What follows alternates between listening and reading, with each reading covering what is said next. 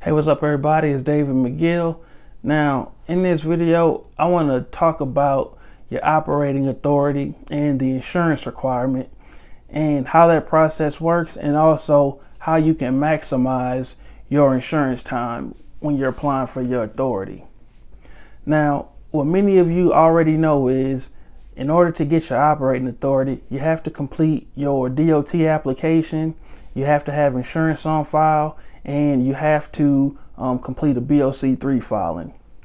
Now, what many of you may not know is there is a mandatory 21-day protest period in between the time that you first complete your application and the earliest time you'll be granted your operating authority. Now, I want to take y'all back to when I got my operating authority. The same day that I completed the application, that was the same day that I paid my insurance down payment. And it took, from that day, it took 21 days before I was granted my operating authority. So my insurance is due every 30 days. So after I got my operating authority, I literally only had, 9 days of, possibly, running the truck to, recoup any money before it was time to make the next insurance payment. And the problem with that is, you're handcuffed for those 21 days. So every day that the DOT, that the government is, just holding your application during that protest period, it's eating away at your insurance days, your insurance coverage days. You just basically just burning away. You couldn't operate the truck during that time, so you can't make any money. Now, I met a guy, like many of you know, I do client work. I do accounting and taxes for trucking businesses out there.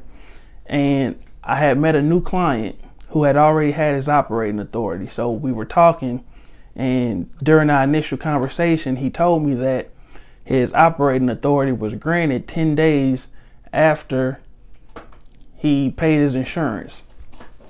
So that gave me a thought where I'm like, okay, well, if the government gives you 21 days, if they're gonna hold your application for 21 days, but we know that 10 days, 10 days after you submit your insurance is when, the DOT will recognize that you have it on file. It kind of led me to believe that we could kind of play around with the dates a little bit in order to maximize how many days you were able to, how many days you would have in between the time that your DOT application is approved and the time that your first insurance payment is due. Now, let me use a calendar to try to explain what I'm saying, because it might be a little confusing. Now, let's say on December 1st, you do your DOT application.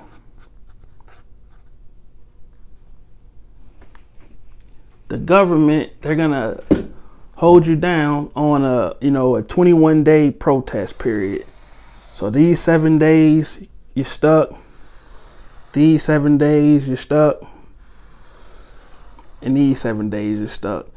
So the earliest that you get your operating authority will be on the 22nd, or actually let's say the 23rd, because it'd be on a weekday.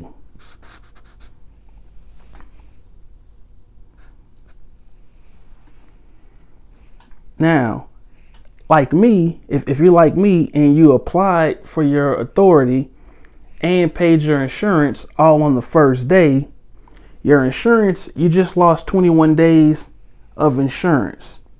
Now, your next payment, your next insurance payment is down here.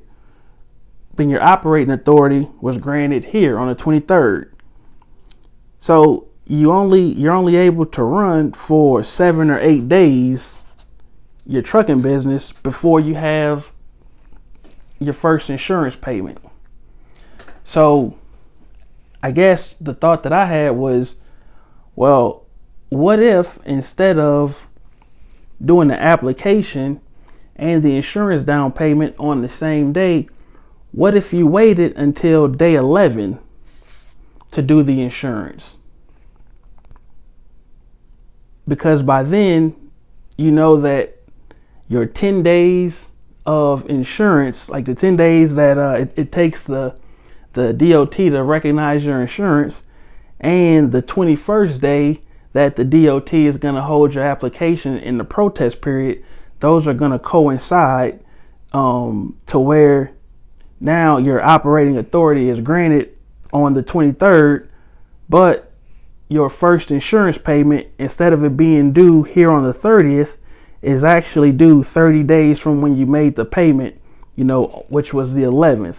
So you just gained, you know, 11 days of insurance coverage before you have to make your, you know, 11 additional days of insurance coverage before you have to make your first payment.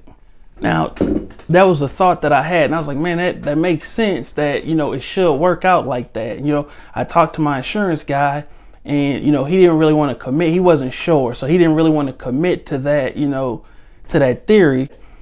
So I tested it out with, you know, my next two trucking business clients who wanted me to set up their authority for them.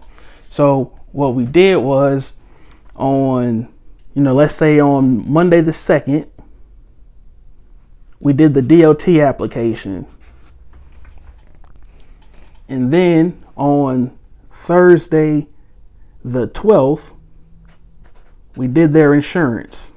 Now, we know that the DOT application is gonna take 21 days, and we know that the insurance is gonna take 10 days.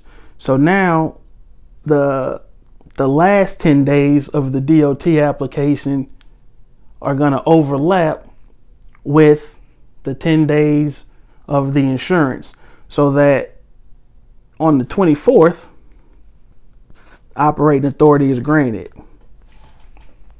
And, you know, I tested out that hypothesis, and lo and behold, it worked. So, you know, what's the benefit of that? Well, instead of losing, you know, 10 days of insurance to that holding period, you know, my clients, they were able to run for, you know, about 20 days before their, you know, second insurance payment was due, instead of just losing it out to the DOT.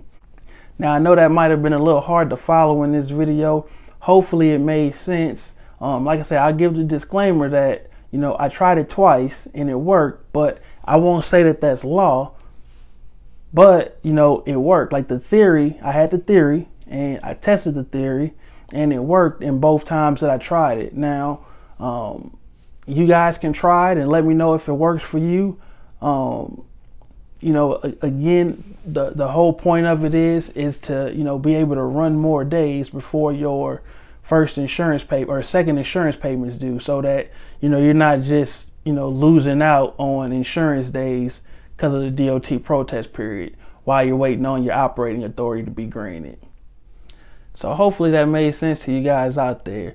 Now, if you thought this video was helpful, please give it a thumbs up. Also, if, you know, you have any questions, go ahead and leave a question or a comment in the comment section of the video. And if you haven't already done so, subscribe to the channel. And as always, if you know anybody who could benefit from this information, please share this video with them. Thanks again for watching.